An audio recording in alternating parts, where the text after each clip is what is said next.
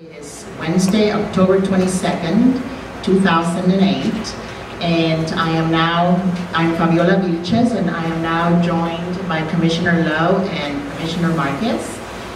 The applicant plans to improve a building facade at the northerly entrance and renovation of the existing restaurant on the third floor and expansion of a parking lot C easterly to the remaining lots which are improved with 4 dwelling units. This grant includes a conditional use to allow the sale of a full line of alcoholic beverages at a restaurant with live entertainment, expansion of a parking lot C easterly into the residentially zoned lots, and dancing at an existing restaurant on the third floor with a proposed sports bar. This grant also includes a variance approval to allow a grand entrance which will contain walkway, office, and retail spaces. It's about 3,200 square feet in total of floor area in a P zone. This is a little background information. We have 2 appeals before us today. One was filed by the applicant, Mr. Pedro Rosado, and the second appeal was filed by the Boyle Heights Neighborhood Stakeholders Association. I'll go by just first the Boyle Heights Neighborhood Stakeholders Association appeal first. This association appealed the entire decision of the zoning administrator. They believe the granting of the subject application will result in public health and safety hazard and many other negative impacts in the surrounding neighborhood. They indicated that Mercado has a long history of non-compliance with the required condition. Just to name a few, the security condition, graffiti, 24-hour hotlines, which was required for potential complaints. Mercado has created problems and brought bad elements such as inebriation, gang violence, drug dealing, prostitution, and loitering, and many others to the community.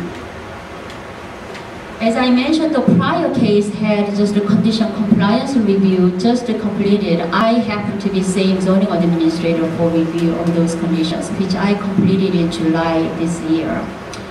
Based on the condition compliance review of prior conditions required on the prior case, the applicant has demonstrated a good effort to comply with the conditions imposed by the prior actions, and has obtained substantial compliance with the conditions.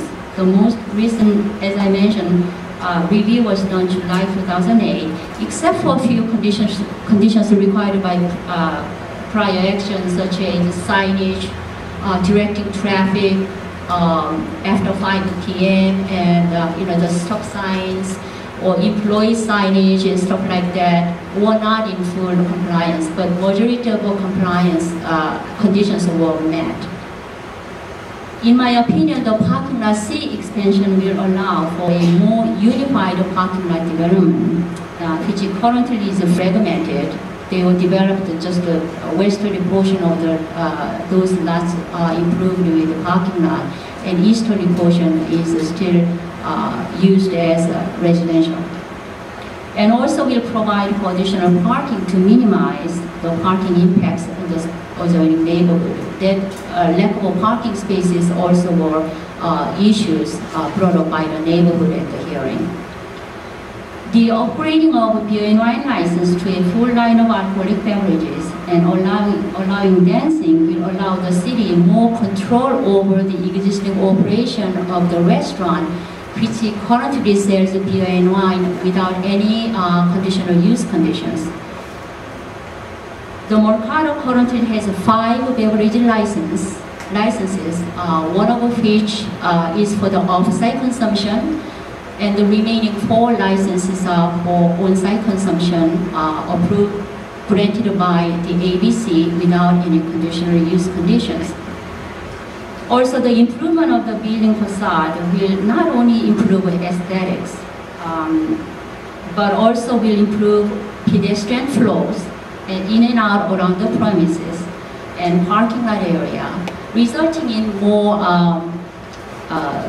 safer operation for the use on the project site, because the use at this point inside is set up like Indo-Swami. The narrow corridors are really confusing, and this the facade improvement will improve the pedestrian flow, and also the patrons will have more direction how to get to where they want to go.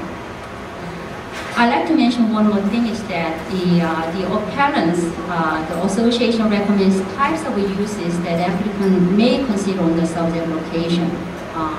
That such as art gallery, any educational programs, and providing some community meeting rooms on the site like that.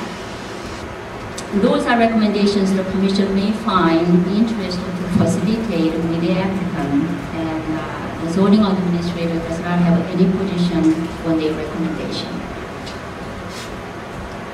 That is my recommendation for appeal filed by the Boyle Heights Neighborhood Stakeholders Association. Now, going back to the appellant's appeal, the applicant requests modifications of the several conditions required in my decision. All the requests I reviewed, at this point, the applicant's request will result in operating conditions that are much less restrictive than current conditions required by prior actions. Not to mention my conditions, but it's much less restrictive than the conditions required by prior action. I'll go over that each condition by condition can be visited for each conditions.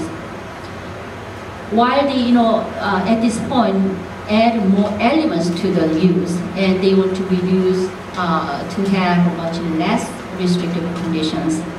Therefore, the zoning administrator recommends denial of the applicant's request, except for a few conditions I want to clarify and recommend little modification, which is condition number 16.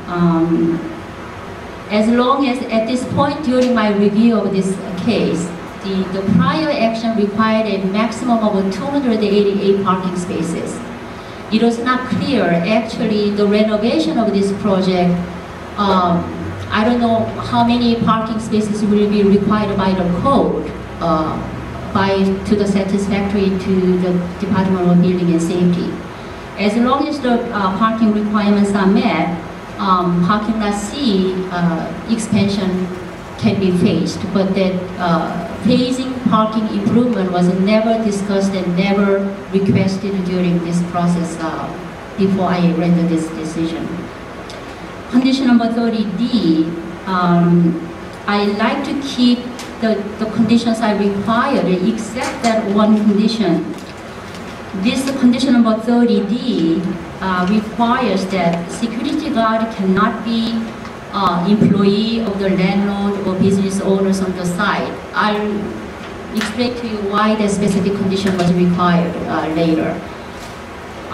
As long as the intent of my decision to keep security guard as a security guard, not work as something else, divert their security guard responsibility to do different things. I think a security guard can be hired by the applicant or landowner or business owner, so that specific condition can be modified.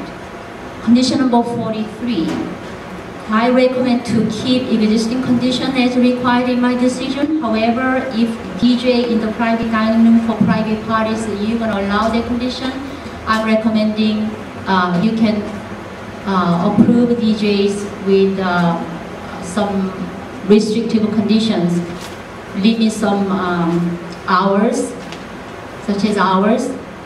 Maybe, the hours will be most of my concern. That doesn't go into very late at night, so people can go in rowdy crowds after the party. So, except those conditions, I'm recommending denial of the applicant's appeal. As I mentioned, because they are requesting modification, they will result in much less restrictive condition, which were even required by prior actions or by current operating conditions. I'll be available for your questions.